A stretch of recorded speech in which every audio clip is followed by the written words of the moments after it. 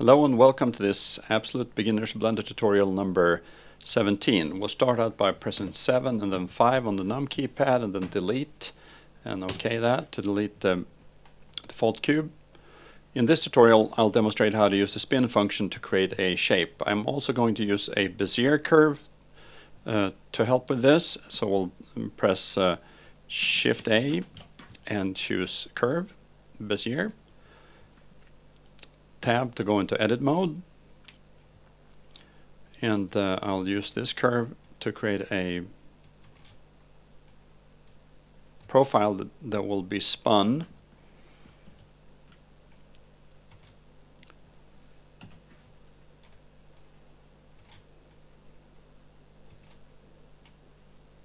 Something like that.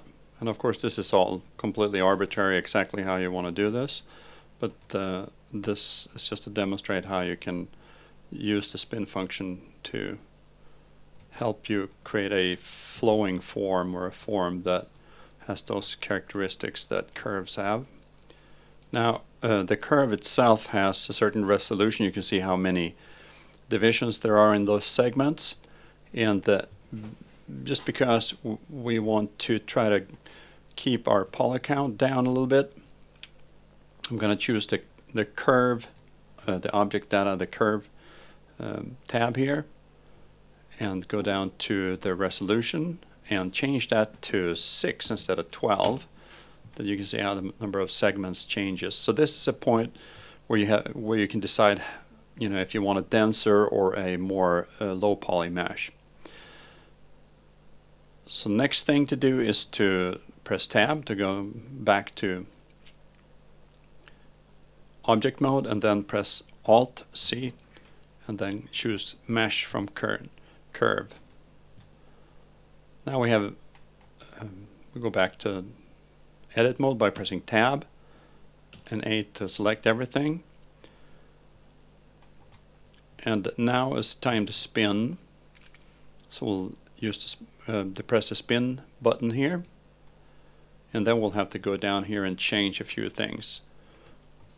We want it to spin around the y-axis, not around the z-axis. And I would like to have a total of 12 steps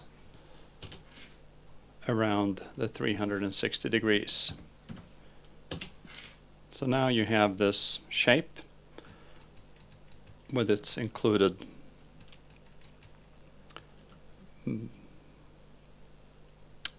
there's like we call it like a trumpet inside of it.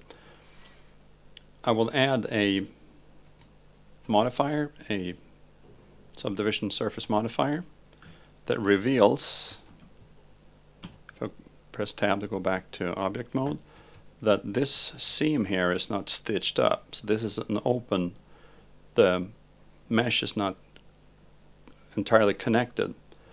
The way to fix that really quickly, which is a real preferable way to have it done quickly, is you can press A, select everything, and then remove doubles. Go back to object mode and it's all stitched up. So instead of having to manually stitch those up, since we have rotated a perfect 360 degrees, those vertices are on top of each other, and when we remove the doubles it will seal the form. So we'll go, I'll go back to edit mode.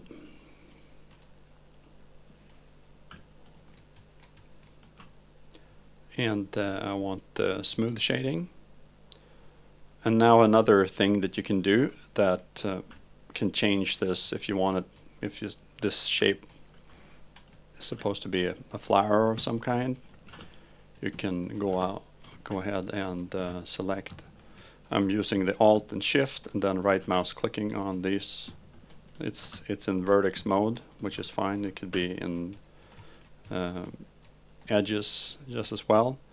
And now I'm going to scale this in all 3 dimensions. So I press S and then I scale these down a little bit. And then I want to just kind of make these inner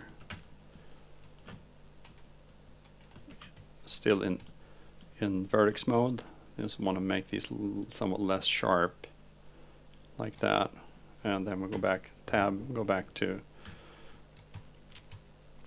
object mode. So this looks a little bit like a flowery object, and this is what I want to cover in this tutorial, is to use the spin tool and to use the remove doubles to stitch up the spun shape.